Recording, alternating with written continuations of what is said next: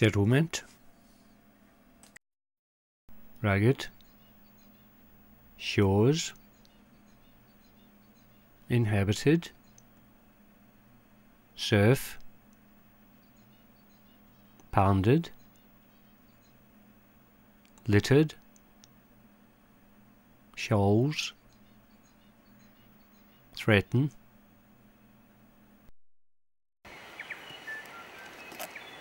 Let us turn our attention to the time of the Vikings more than 1,000 years ago. On the other side of the world there were two large islands where at this point of time no man had set foot on. These islands cover an area the size of Great Britain.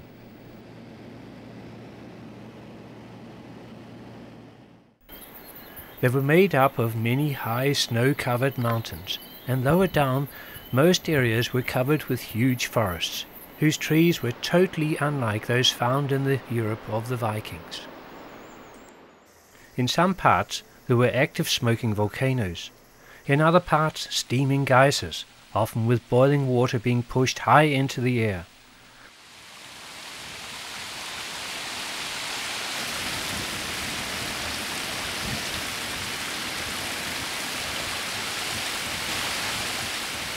Or pools of boiling mud, bubbling like porridge.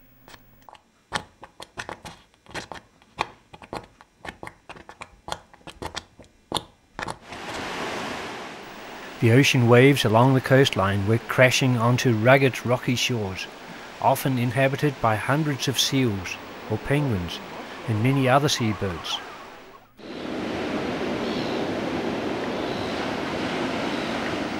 Along other parts of the coastline, the surf pounded onto stretches of beach, often littered with driftwood, which rivers had brought down from the forests. Out at sea, dolphins and whales could be seen feeding off the large shoals of fish.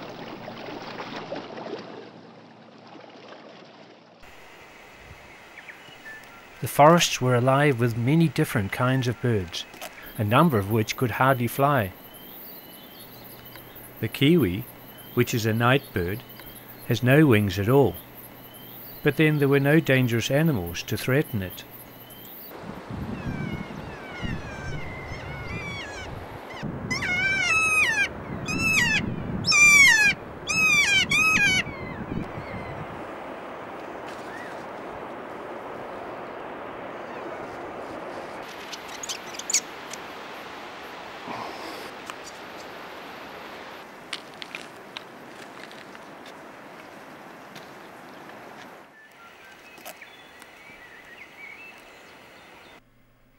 In open flat areas one could have seen huge birds, which looked like ostriches, but 2 or 3 times as tall. They were called moas.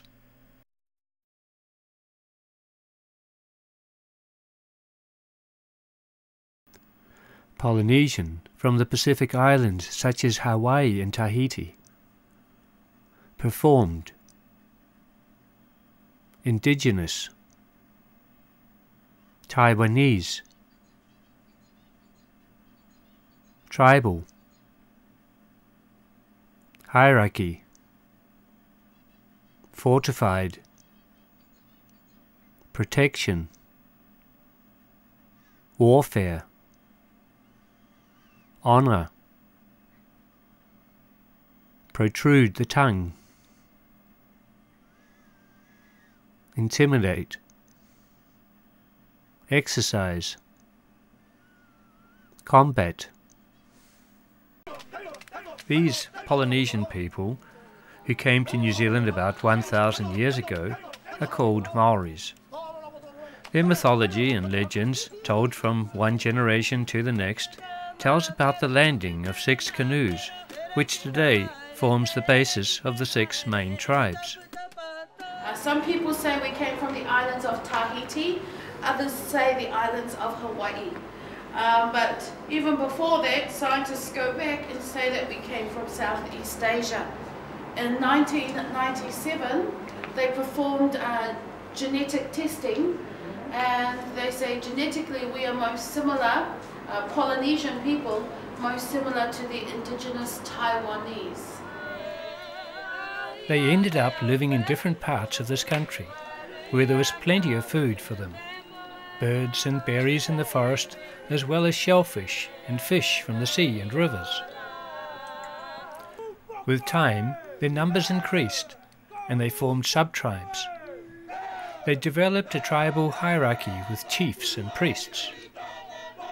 The Maori tribes ended up living in fortified villages on tops of hills for protection from other tribes.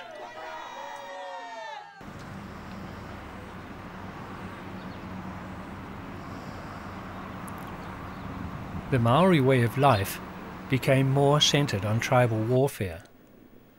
Tribes or sub-tribes attacked each other either over matters of territories or honor. There was also a certain amount of cannibalism. The haka is a dance where the men stamp their feet and beat their thighs and protrude the tongue. And what they're trying to do is look very intimidating, very scary. Long ago, the haka was used as an exercise before battle to intimidate their enemy and scare them away, and also to prepare the warriors for physical combat. In the haka, they enlarge the eyes, make their faces very ugly, turn down the corners of the mouth like, see a lot of that last one.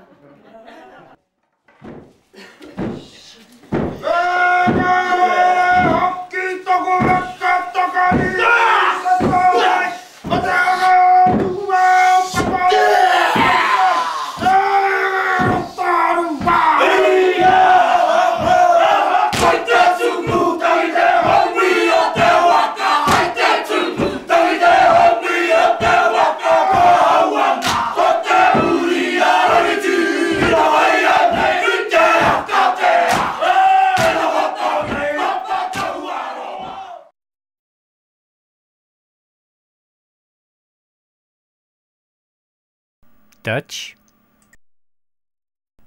explorer, discovered, sighted, crew. It was not until 1642 that the Maoris met the first European. He was the Dutch explorer Abel Tasman, who had sailed from the Dutch colony, today known as Indonesia, to look for a sea route to South America. Tasman first discovered what today is known as Tasmania, and sailed further east across the sea between Australia and New Zealand, now called the Tasman Sea. Tasman sighted the west coast of the South Island of New Zealand, and when wanting to go into land in what today is known as Golden Bay, a group of Maoris in canoes killed 3 of his crew. This ended in him deciding to sail northwards without ever setting foot on New Zealand. 137 years passed before the English explorer Captain James Cook rediscovered New Zealand. Because he had spent some time in Tahiti and learnt their language, Cook was able to use it to communicate with the Maoris, whose language was similar. Cook used considerable time sailing around New Zealand and made a good map of this country.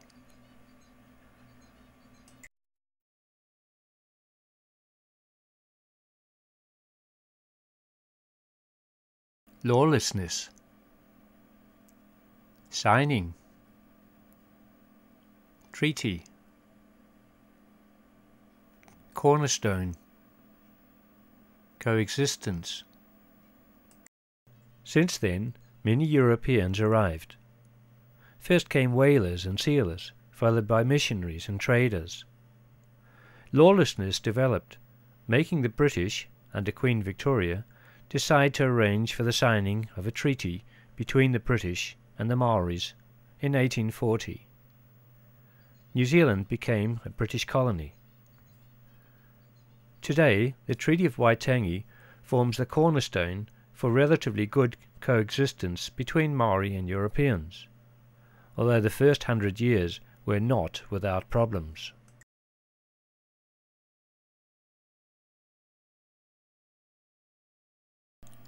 single story, capital city, frequent, suburb, influenced. In today's New Zealand, by far the greatest number of people live in the towns and cities.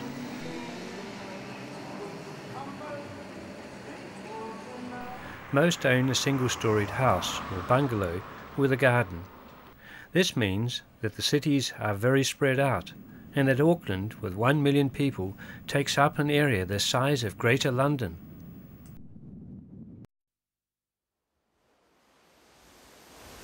Wellington is New Zealand's capital city, with a population of 350,000 people, when you include its satellite cities. It has been built on a natural harbour and is geographically near the centre of New Zealand. It is usually called Windy Wellington because of the frequent winds that blow through Cook Strait. Only 1/3 of New Zealanders live in the South Island. In Christchurch and its suburbs there are 340,000 people, making it the South Island's largest city. The central city is strongly influenced by English Gothic architecture, where public buildings are made of stone. However, most New Zealand houses are made of wood, and we have a good example here.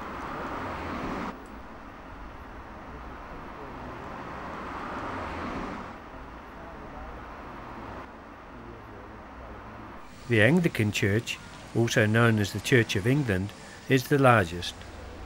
Because many New Zealanders have their roots in Ireland, there are also many Roman Catholics. Then there are also other Christian sects, such as Presbyterians, also known as the Church of Scotland, Methodists, Baptists, and the Salvation Army. Not surprisingly, New Zealand's culture is greatly influenced by Britain and the rest of Europe. Here is a free open-air concert in Christchurch, which attracted 60,000 people.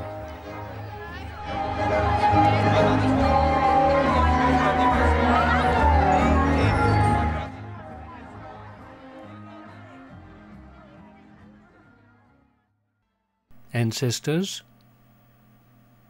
revive, wood carving. Most Maoris today have European ancestors. Even some, with 1/16 Maori or less, consider themselves as Maori. In their day-to-day living, they live like Europeans, but many are reviving their traditional culture, mixed with the European, both in music and art.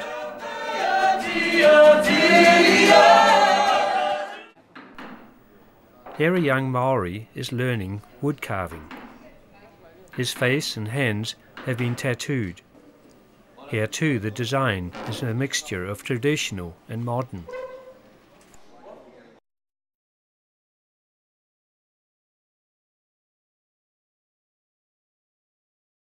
Participate, favourable, outdoor pursuits. New Zealanders love their sport.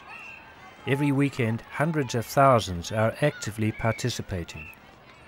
Those sports originating from Britain dominate. Here we see netball on a Saturday, with all ages participating. Netball is like basketball without dribbling, mostly played by girls and women. Rugby is very popular, and even Super 12 league matches, like this one, can easily attract 20,000 spectators. While international matches are always sold out.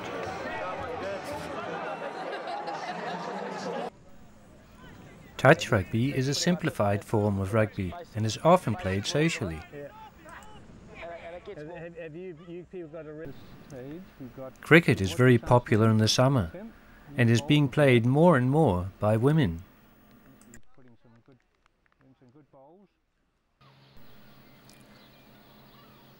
The Old English game of bowls is played by thousands of elderly people. When you bowl the ball, it curves because it is heavier on the one side. The idea is similar to petang.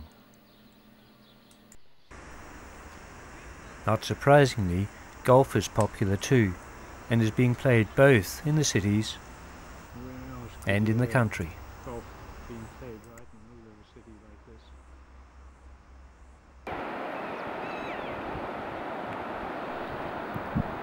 Mountains, forests, waterfalls and rivers, together with a favourable climate, make New Zealand an attractive place for many outdoor pursuits. Hiking, which New Zealanders call tramping, is a very popular pastime.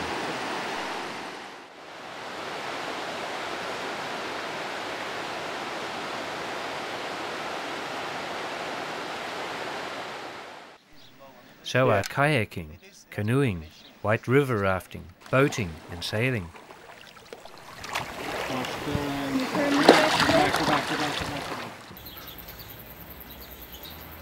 His turn.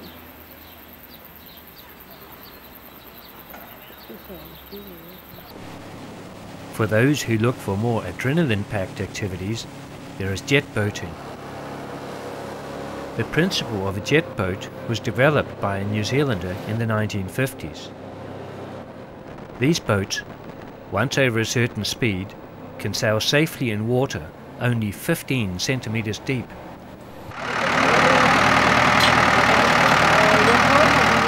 The boat is up to here. That's the normal water level when we're sitting in the water. Then it's lifting right off the bottom here, and that's right out of the water. Okay, when it's going fast. This activity needs no introduction.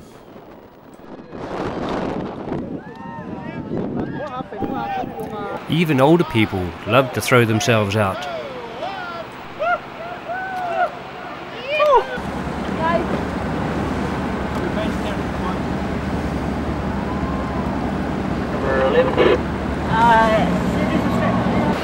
Alright, that's the pipeline, 102 metres high. First built in 1864, and it's been restored totally. Once was not enough for this person. Yeah! Well done. Woo! Yes.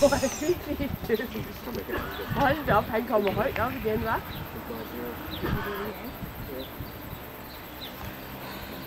They say you get wiser as you get older. I don't know.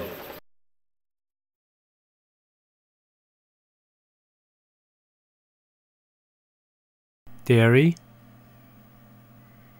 cattle, lean, antlers, velvet, sex potency supplement, raspberry, blackberry, gooseberry,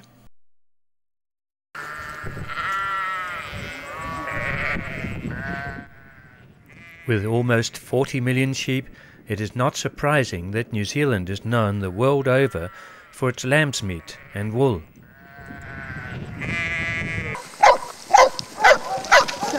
Okay, see this here? It is all just skin. You have teeth on their lower jaw. Yeah, nothing on their upper.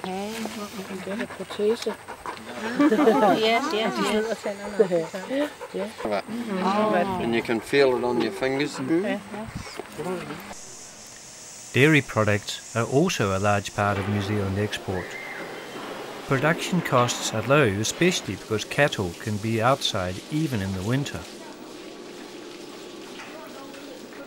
There are 5 million dairy cattle and 5 million beef cattle.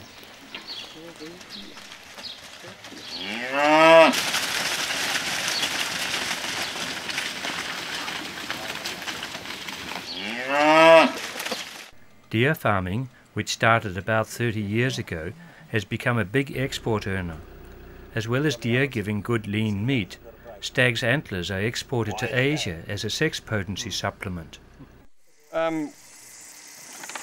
This is what we call a button, and so that has been cut off there, and so in the spring they fall off, And so when we cut the velvet, it is only 60 days later. So it grows very fast. The best velvet this year sold for about $130 a kilogram. And my best stag actually cuts about 4.2 kilograms a year. New Zealand has an ideal climate for fruit growing. Large quantities of apples and pears are exported.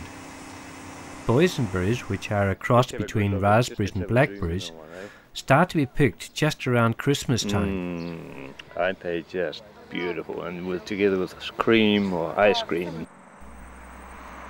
Kiwi fruit was first introduced by the Chinese gold miners more than 100 years ago. The fruit was called Chinese gooseberry. It was first grown commercially about 40 years ago and renamed kiwi fruit. So you can see now what kiwi fruit looks like when it's on the plant. Not so many years ago, this was sheep farming country. Now it produces some of the world's best white wines.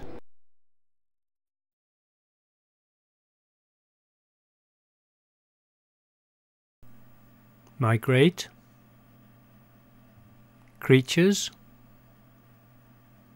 fur industry, currently, laden down. When people migrated to a new country, they did so to start a new and better life. They brought with them many plants and animals with the idea of starting to farm like they did back home. However, they did not consider the consequences of the effects on the balance of nature in their new country. New Zealand is a good example of this. As a result, many introduced plants and animals are giving huge problems today. One very good example is the Australian brush-tail opossum. Now, these little creatures are introduced in New Zealand from Australia, brought here in the 1800s to establish a fur industry. What's happened is they've bred up into such big numbers, they now estimate there's over 70 million possums in New Zealand. So we've got more possums than people and sheep put together. Currently they're doing a lot of damage here. They've worked out they're eating their way through something like 21,000 tonnes of our forest each night. That's the equivalent to a container ship sailing away from New Zealand each day laden down with leaves and berries. The government currently spends around $91 million a year on possum control in New Zealand, mainly through spreading a poison called 1080 poison. Pretty nasty stuff.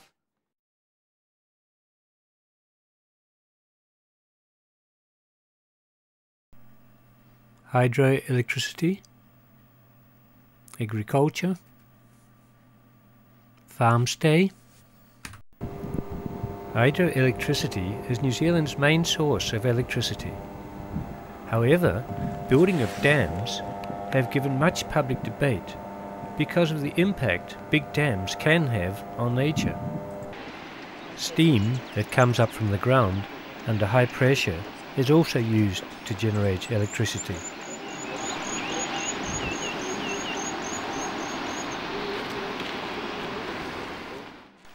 In the 1860s, New Zealand had its gold rush, just like America and Australia. Today, gold is still mined commercially in some places. Gold in small quantities can also still be found. The family of this jet boat driver mined gold here until 10 years ago. Now they live off tourism. So when the early gold miners came along, all they did was just pulled it literally out of the bottom with their hands, and the gold was just sitting there. All the way up here, it got 800 ounces right in this one spot here in one day. Now that doesn't seem that much gold, but it is a lot of gold. Today, instead of gold, one of New Zealand's main riches is its large areas of unspoiled nature, which attracts more than 3 million tourists from all over the world every year.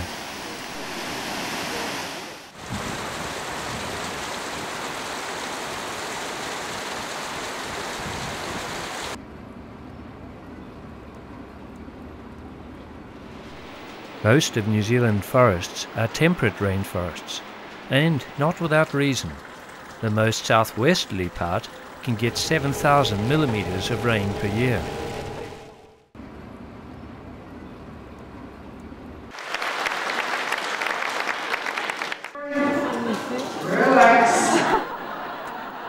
Interest in agriculture attracts many tourists.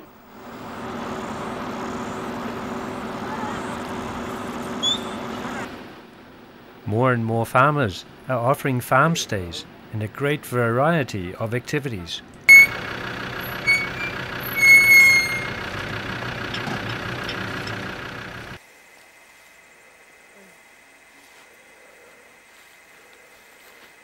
We are just on top of this one, 782 meters. Oh, 782, is it? 800 metres. Yeah, 800 meters more. That's 442 is the north here. These are the islands, Moto Tapu and Moahu. Most of you will have heard of New Zealand in one way or another. This video will have given you some background on it in a visual form. Hopefully it will motivate you to want to learn more about this unusually beautiful and fascinating country. It is not surprising that New Zealand film producer Peter Jackson found New Zealand an ideal location for filming the trilogy of The Lord of the Rings. Many New Zealanders were involved in the production of this epic film. One example is Andrew Kolff. My name's Andrew Kolff. I'm a landscaper in Christchurch, and I had the opportunity to work on the building and construction and filming of Edoras here for the filming of The Lord of the Rings. We started here in April 2000, and when we first got here, the only thing that had been done was they'd made the roads to the bottom set. We'll finish off with some more New Zealand scenery while listening to Maori music in the background.